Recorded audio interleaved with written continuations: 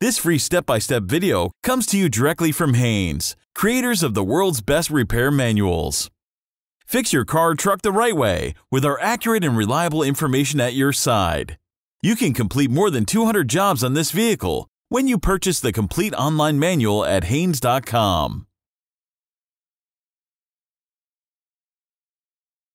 Before raising the vehicle, with the vehicle and gear and the parking brake engaged, remove the wheel center cover.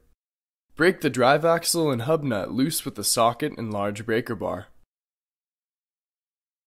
Note, if the opening in the wheel is too small to accommodate your socket, wait until after the wheel is removed to loosen the nut. You can prevent the disc from turning by inserting a long punch into a cooling disc vane and letting it come to rest against the caliper mounting bracket when loosening. Block the rear wheels. Loosen the front wheel lug nuts. Raise the front of the vehicle and support it securely on jack stands.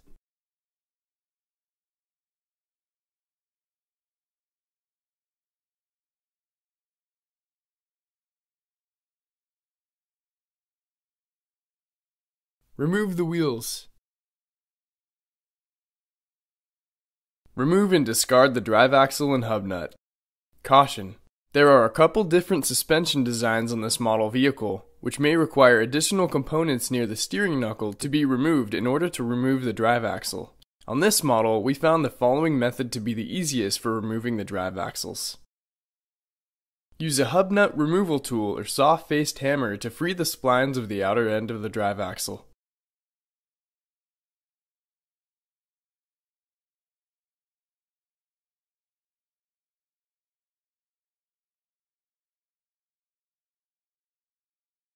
Remove the wheel speed sensor wiring harness interfering with the drive axle removal.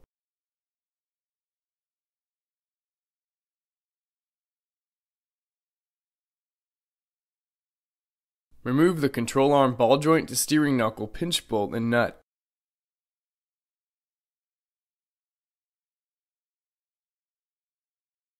Pry downward on the lower control arm to separate the lower ball joint from the steering knuckle.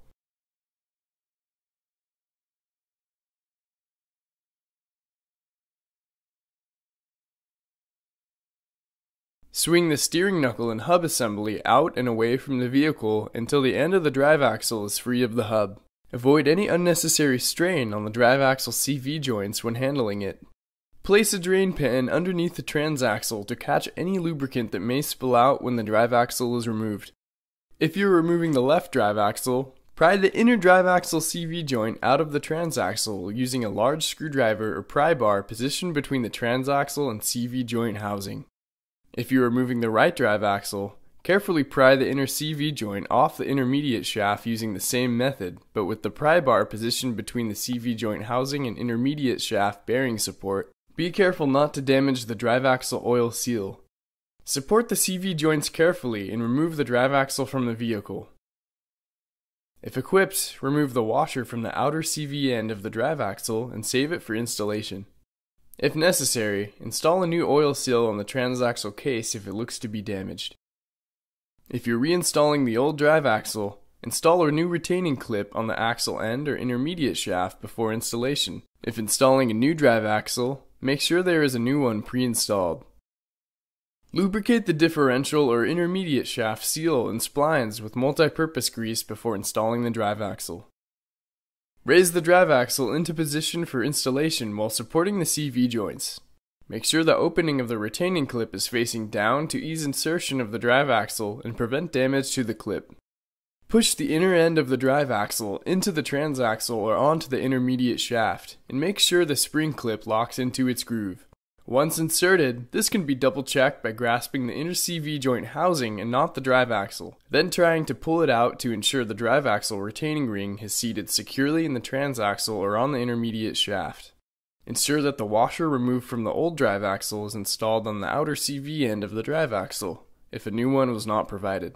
Apply a light coat of multi-purpose grease to the outer CV joint splines. Pull out on the steering knuckle assembly and install the stub axle into the hub. Insert the lower ball joint stud back into the steering knuckle, then gently knock the lower control arm upward if need be. Install a new lower ball joint, pinch bolt, and nut. Warning: our 2010 and later model vehicle shown is equipped with RPO GNA front suspension. Your model vehicle's suspension design may be different, which means the torque specifications may also be different for your model. Be sure to correctly distinguish your model's suspension design and torque specs before continuing, and make the necessary torque spec adjustments to comply with your specific model. Tighten the nut on the bolt using the following steps while holding the bolt with another wrench. Step 1. Tighten the nut to 37 foot-pounds. Step 2. Loosen the nut 120 degrees. Step 3. Tighten the nut again to 37 foot-pounds. Step 4. Tighten the nut an additional 45 degrees. Attach the wheel speed sensor wiring harness clips onto the lower control arm and steering knuckle. Note: if your socket did not fit through the opening in the wheel when the hub nut was broken loose, tighten the hub nut now to the torque sequence described in a moment. Do this using the technique described previously by inserting a long punch into a disc cooling vane and letting it come to rest against the caliper bracket. Install a new drive axle hub nut and tighten it securely, but do not fully tighten it yet. Install the front wheels and lug nuts, then safely lower the vehicle.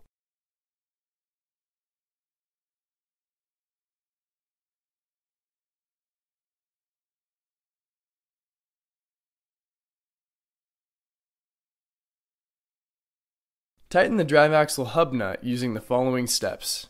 Step 1. Tighten the nut to 111 foot-pounds. Step 2. Loosen it 45 degrees. Step 3. Tighten the nut to 185 foot-pounds. Install the wheel center cover. Tighten the wheel lug nuts to 111 foot-pounds. Unblock the rear wheels.